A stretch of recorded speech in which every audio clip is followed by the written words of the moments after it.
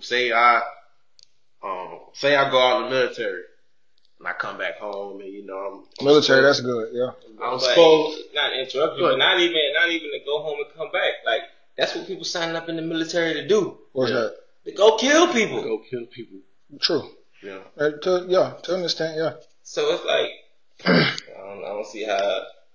Let me not say that, but go kill people in the name of your country. Yeah, one of those social things that we was talking about. Defend your country. Right. I'm a U.S. citizen. I'm doing it for the flag. No, this not wrong. Yeah, I'm doing it for the flag. I'm doing it for y'all. Once you do it for the flag, it's good, right? Yeah. You know what I'm saying? Yeah. Go ahead, man. No, I'm just saying that's a good topic because that's a good example because the younger me, I say man, I would never sign up for the military because I don't want to go out and kill people. Like, that's just me. And that was the example I was going to give. So say, like, I'm a U.S. vet, come back home, and I just start doing irrational stuff. Like, you see, like, some of the mass murders, like, people go out, like, I think in L.A. Yeah, I thought about that when you just said that. I don't know exactly what happened because, like I said, I try to watch as less news as possible. Yes. Myself included. Fake news. So, I did hear about it was some kind of shooting just sometime this week, and I just saw either it was yesterday night or this morning that they putting out and saying, yeah, the dude who did the mass shooting was a ex-Marine, I think, and he may have been suffering from post-traumatic stress disorder. Disorder. So I guess that's gonna be the excuse for him doing that, right? Instead of when a younger person or people that look like us do it, they go dig up all of their dirt. Yeah, he had 10 pounds of weed in the house. When they do it, let's go find some excuses. Yeah, he was an ex-Marine. He might have had some. Might have. Yeah. Not diagnosed, but there's a chance. Yeah. It's always a chance. Right. All this is true, man. And I'll tell you one thing. If people will live a life of awareness and not live a life of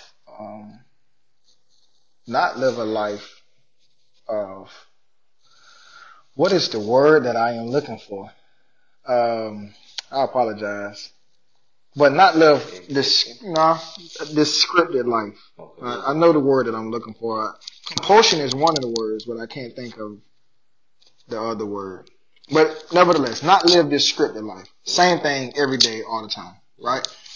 Being aware, being conscious of what's going on inside of you at every moment. And this is the thing. Does anybody make a decision to be miserable?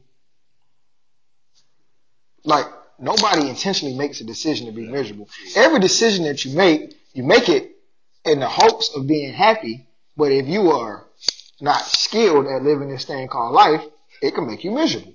Right? You can invest in the wrong things. You can unknowingly invest in misery. But everybody makes a decision with the hope that it's going to make them happy or it's going to fulfill them in some kind of way. Right?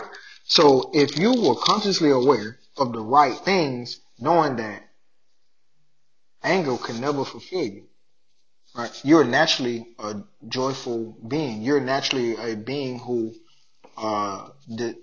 desires to live in harmony and live life to your fullest potential. I know that because I'm looking out of your window at those trees over there, right? And no matter what, that tree is going to always try to be the biggest, best tree it can be. It's going to try to produce every leaf, right? Every limb. It's going to try to attract every bird, every insect. It's going to try to be the home to as much as possible. You know what I'm saying? It's going to always do that no matter what.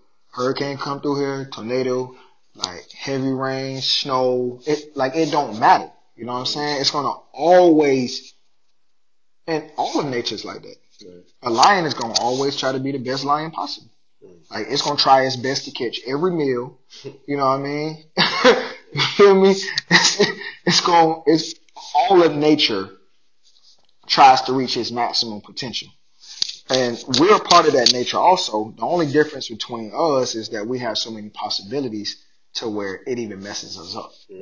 Right? Because we're not one track. We can be anything. We can be a prince or a pauper.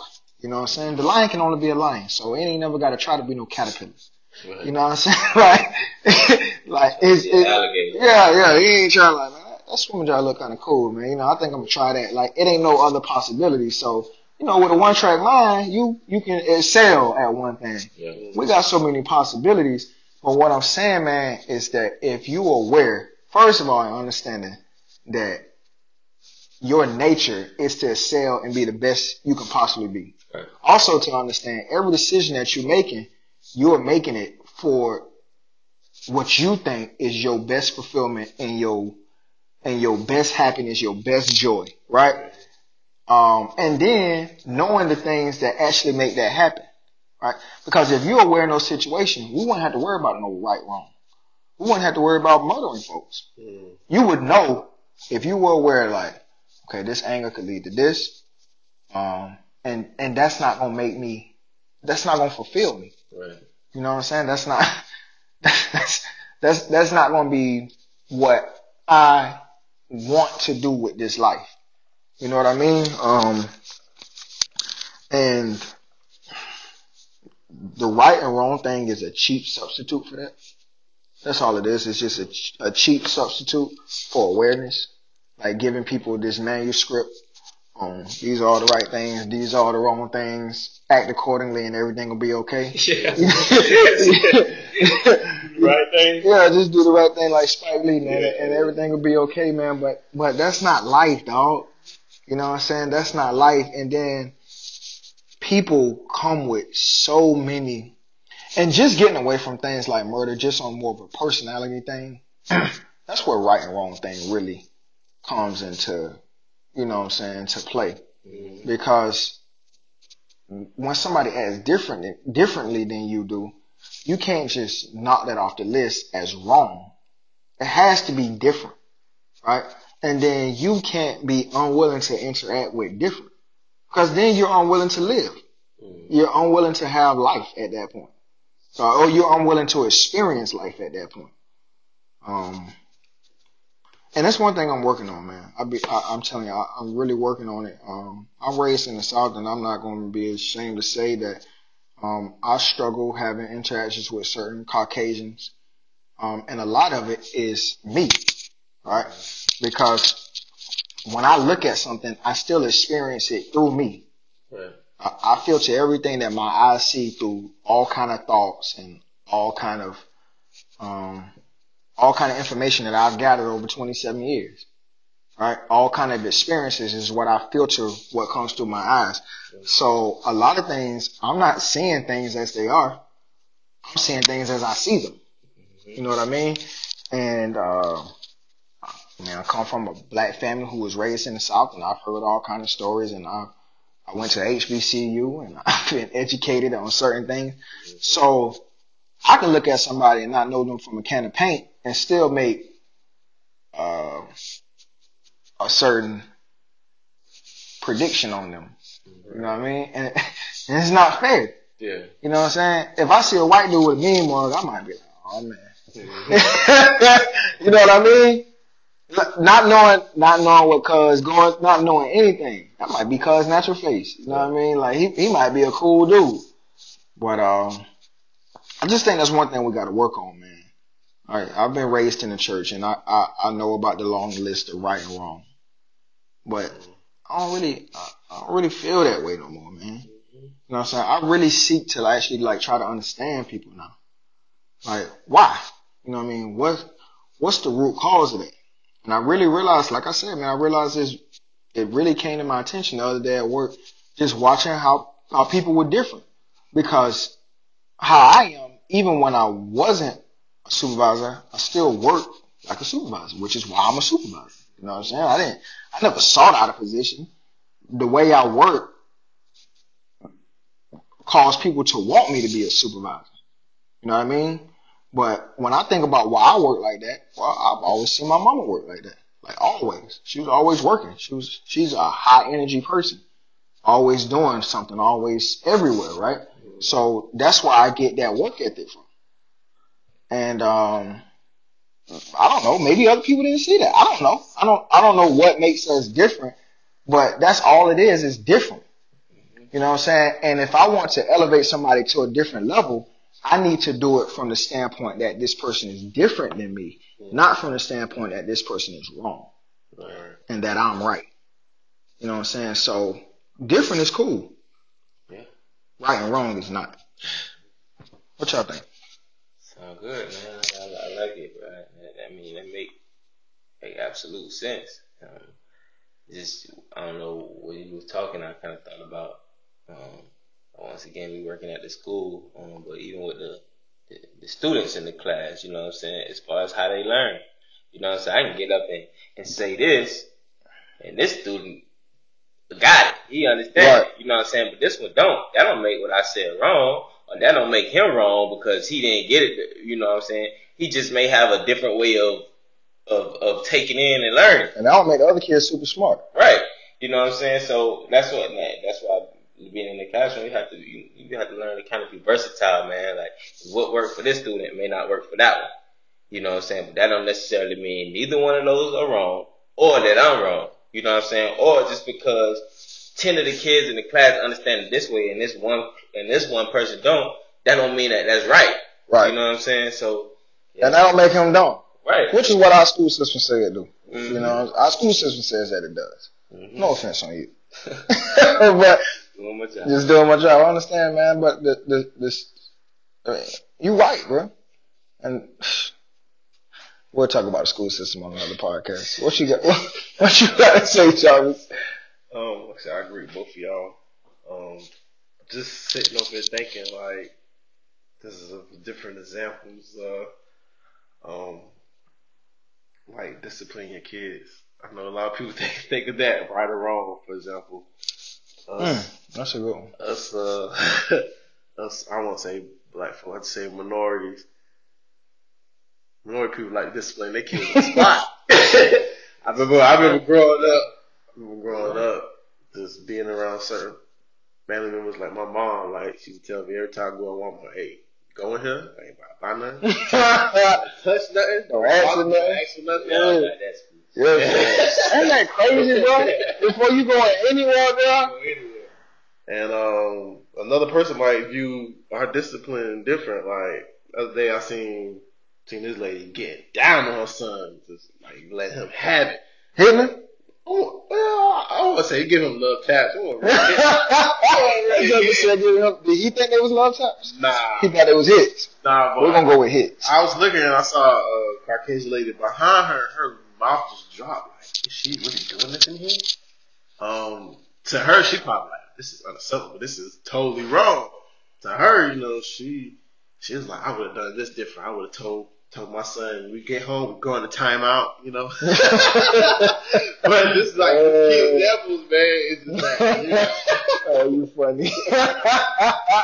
But I'm just saying, like, there's many examples we could go through that people would say, okay, it's right or wrong. But first, like I said, people don't understand people what they think. So to them, it's right or wrong. But to where black people get that from? What? Yeah, I mean, really, like, yeah, where you get that? Where we get that from? What, like beating their kids, disciplining them? Oh, yeah. Like it's passed down pretty much. Yeah, I mean it is. It's passed down because acting a certain type of way in a certain day could get you killed as a black person. So black people have always it started off as a survival thing, right? Right. Like you have to act certain type of way because if you don't, your life could be at risk. Unfortunately, like we talk about with awareness and mindfulness. That's not, I don't want to say that that's not necessarily the case no more because I still see folks getting taken out. But nevertheless, it's not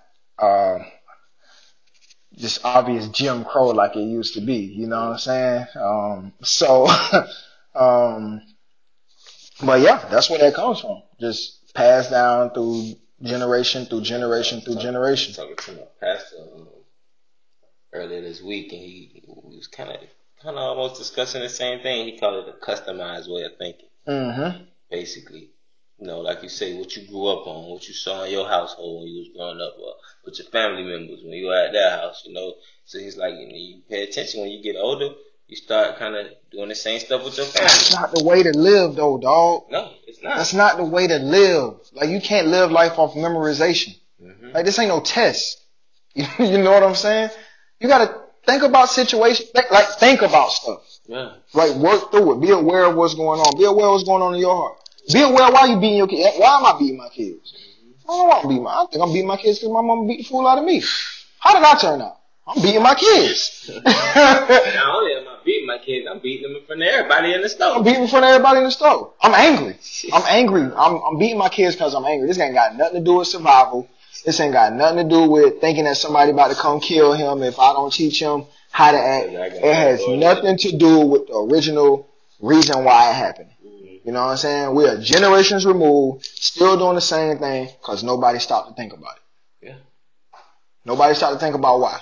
You just beating your kids because you mad and you got bad self-control. That's why you beating your kids.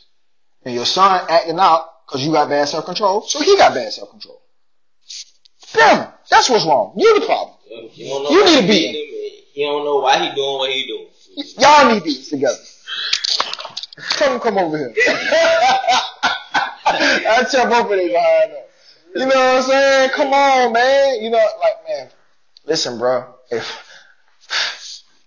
It's gonna take some conscious minds, man. Yeah. You know what I'm saying? It's really gonna take some conscious and some aware minds, man. Cause man, this is a place of love. Like I say, man, I'm telling you, oh man, this has been blessing me lately. But when I get in certain situations, man, like I just said, bro, to think about a tree. The other day I was meditating and I'm telling you, I'm just sitting here looking at this tree, bro, and it's blowing my mind what's going through my head. Like, dog, this tree don't care, bro. It don't care what's going on. It's still about to be a tree, homie. You ain't stopping it. Like, you can't do nothing to stop this. You know what I'm saying? You can look at whatever. You can look at a cloud. You can look at a cat. You can look at that turtle. You can look at, like, nothing you about to do. Listen, Trav, you can put that turtle in that tank and all that. You're not about to stop that man from turtling. Like, you're not stopping nothing, bro. You're not going to stop the man from turtling. You feel what I'm saying? Yeah. So, you know, these folks, they wonder why they walk in the lion cage and the lion kill them. Cause he a lion. Yeah. Like, you thought you ain't stopped that man from lioning. You know what I'm saying? He's still a lion. Like, say he might have been in the zoo for 10 years. Man, he could have been in the zoo all his life. He could have never been out. Still got that instinct in him. Come on, man. The man a lion. You feel me? He might not run up on no antelope, but he gonna run up on you. You know what I'm saying? You feel me? So, something to lead the people with, dog. Man, I gotta lead the people with love, homie. I got to, man. First of all, love yourself. Love yourself to always strive to be the best that you can be inside, on the inside.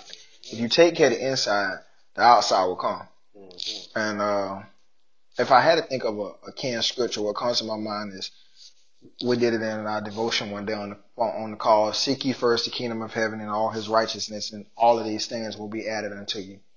And I think before that, they were talking about the worrying and who can add one tittle to their life by worrying and so on and so forth. But man, seek ye first, and what we say the kingdom of heaven was, the kingdom of heaven, we called it God's way of doing things, or the, you know, not getting religious, but just spiritual, man, just on a spiritual aspect, the natural way that things go, you know what I'm saying? Like, this is a loving universe, you feel me? Grass need water, it rains, you feel me? Like, this is a loving, giving, fully operating, cooperating universe. You know what I'm saying? That's just how the universe is. So when we think about that kingdom, man, that's what it is, and that's what we're supposed to be seeking, man. So love, brother. I mean, seek it first and foremost inside yourself. Seek to love yourself, and find out what loving yourself means. Find out what you actually require, what you need as a human. You know what I'm saying? Like, bro, forget what your mama and your daddy said. Yeah. Forget what your pastor said. You know, when with the church thing, you know what I said, bro? I gotta see who God is for myself, bro. Yeah. You know what I'm saying? Like, I ain't serving my mama God, cause I don't know who he is. You know what I'm saying? He make you shout, he make you turn up, and that's all good. If you feel me? But I gotta see who he is for myself, cause I ain't shouting. Yeah. And I don't feel like it. You know what I'm saying? I gotta see who it is, man. See what life is for yourself, man. Get your own understanding. Seek truth, dog. You know what I'm saying? For real, seek truth, man. But like I said, man, if I had to lead the people with anything, bro, if you love yourself, loving yourself, being awareness and mindfulness, knowing what you thinking in certain situations, why you thinking them, and how they gonna benefit you, then you'll have no choice but to love others. Yeah. You know what I'm saying? It'll be the natural outcome, the natural outpour from loving yourself. What y'all got? For me, man, I just kind of what we talked about today, man. Just before you think somebody else wrong, just stop and think about it. You know, think about not only why they may have done this, but why you viewing this as wrong and what makes you right. Mm-hmm. I encourage everybody to do that as well, man. But I also want to leave people and really start encouraging more people to really get into that meditation, man. I think meditation free up a lot of people, man. I think it'll make them feel a whole lot better now. You know, before when I first started the little meditation, I was kind of doing a guided meditation, but you know, now I kind of just do my own thing. Yes, sir. And I really love it, man. It's like I do my meditation, I go into a place where I see it, man. I go right at the dock, sit down on the end of the dock, and I'm just swinging my feet, dog, and I'm just sitting there. This in your mind? Yeah. Okay. In my mind, and all my thoughts just flying across my head, and I'm seeing them, and I'm letting them go. You know what I'm saying? I just sit there in peace, man, and that's like really like the best part of my day, man. It really is, bro. Meditation has become the best part of my day. It is, man. Just sitting there being able to be aware of all your thoughts, but not being bounded to them. You know what I'm saying? Just like I say, just let them. They like I don't know what you call it, shooting stars, just shooting through back and forth, and I see them, but they, you know, I'm not getting attached to them or letting them go on about their business. I'm just sitting here in peace, man. And so that's what I like to leave y'all with, man. I encourage y'all to get on a meditation and just before you say somebody else is wrong, think about what makes you so right. That's what I got. I like that. Both of y'all are good, man. Love.